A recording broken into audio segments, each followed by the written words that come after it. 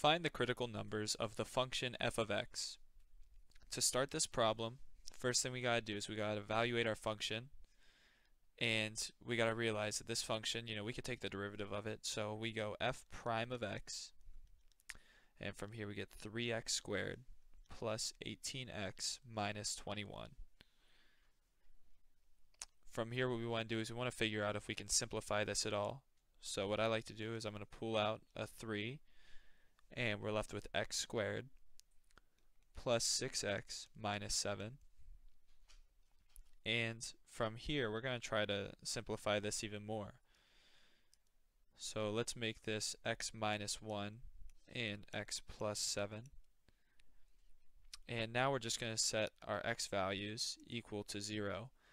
This 3 is pretty much canceled out, doesn't have an x value accompanying it. So we get x equals 1 and x equals negative 7. And these are our two x values for the function, our two critical points, critical numbers I should say. We can do another example, this one being f of x is equal to 6x cubed minus 9x squared minus 36x. And we're going to do this one just like the other example. First thing we do is we take the derivative, so we get f prime of x is equal to 18x squared minus 18x minus 36. And from here we're going to simplify it once again.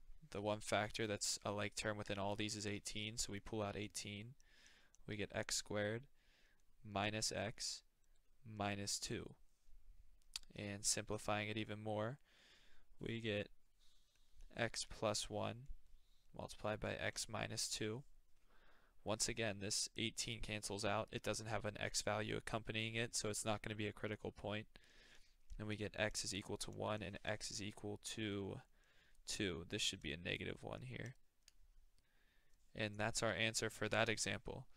Pretty much every one of these problems is very similar in the way that you set it up and do it. So, in recapping, we start with our f of x value and we just take the derivative of it, and by simplifying a couple steps we end up just getting our x values, and those are the critical points.